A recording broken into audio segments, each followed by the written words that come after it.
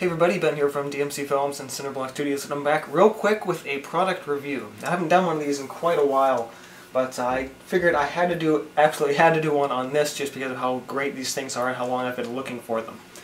So a few months back, it might even be like 6 months ago actually, I was on Jake Parker's art channel. He's got some really cool stuff there. If you're not subscribed to him or don't know anything about his channel, go check it out over here.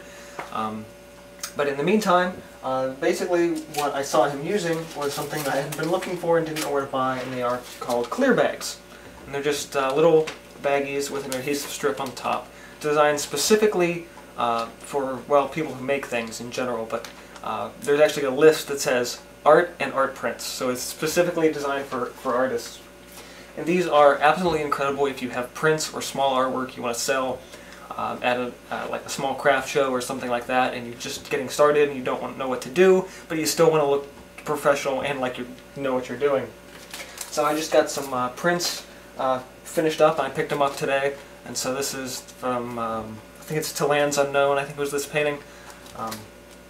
Really cool stuff. I'm basically going through and putting them in bags this afternoon. I've got a number of other pieces I'm working on getting in bags as well.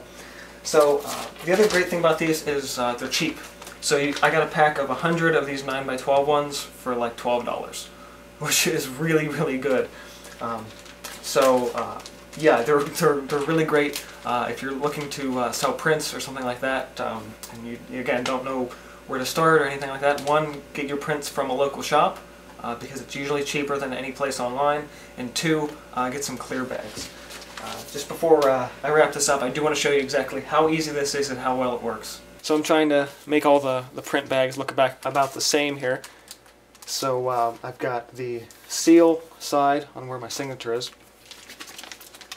So they just have a little fold-in section. Grab a piece, slide it in. We peel off that. Fold it over your edge, and this little